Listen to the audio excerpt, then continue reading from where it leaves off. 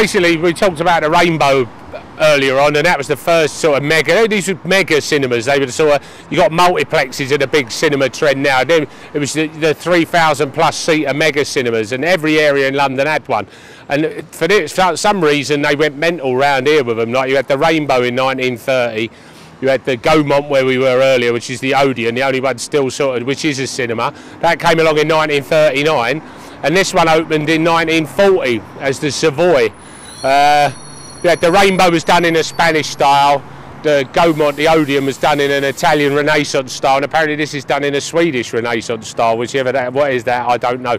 But it's nice inside. If we get inside and have a look, it is still fairly like intact. You can still see where the circle was. You know, you can imagine it as a cinema. Yeah, but this was the last sort of mega cinema around here, like I said, finished during the Second World War, so it must have started 1938, maybe early 1939, and it was half built, so they finished it. It was the first cinema in London that had a car park, which is round the back, which is sort of been built over now. But it was you never had car parks for cinemas, so you know, 1940 they were thinking about people in cars, whereas before it was all foot traffic.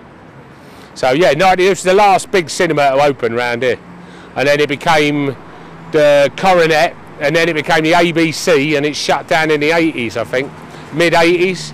And then it was a snooker hall, and as you can see, it's a Weatherspoons now.